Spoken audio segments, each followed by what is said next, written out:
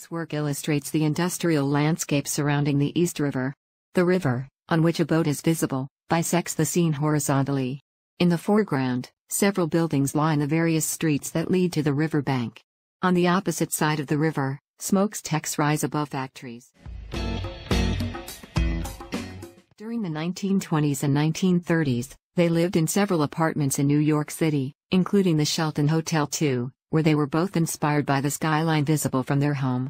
Like many photographers and painters at the time, they viewed skyscrapers as an essentially American symbol of modernity. The 20s was a particularly productive decade for O'Keeffe, as she alternated between images of the city's skyline and studies of nature at Lake George. Let's talk about the hauntings of New York City's East River. North Brother Island is located in the East River and is home to an abandoned hospital and has an incredibly dark history. Many patients died here. Some patients even had to reside in tents while getting treatment because there weren't enough free beds. The island also famously housed Typhoid Mary. Today, urban explorers claim to hear screams coming from the empty buildings, along with whispers, shadow figures, and unexplained movement. Another alleged haunted island in the East River is Roosevelt Island.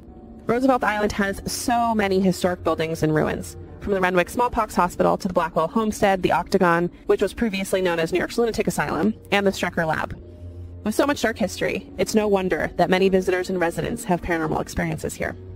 The weirdest East River paranormal sightings center around the Brooklyn Bridge. Construction of the Brooklyn Bridge concluded in 1883, and it's had a difficult history ever since.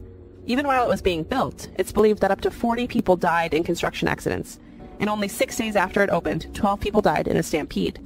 People have reported hearing frantic and terrified screaming and shouting while walking across the bridge, especially during low traffic times.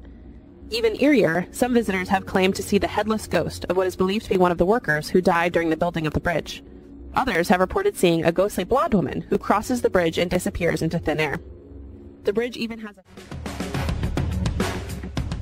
Georgia O'Keeffe was an American painter who was among the most influential figures in modernism, best known for her large-format paintings of natural subjects, especially flowers and bones, and for her depictions of New York City skyscrapers and architectural and landscape forms unique to northern New Mexico.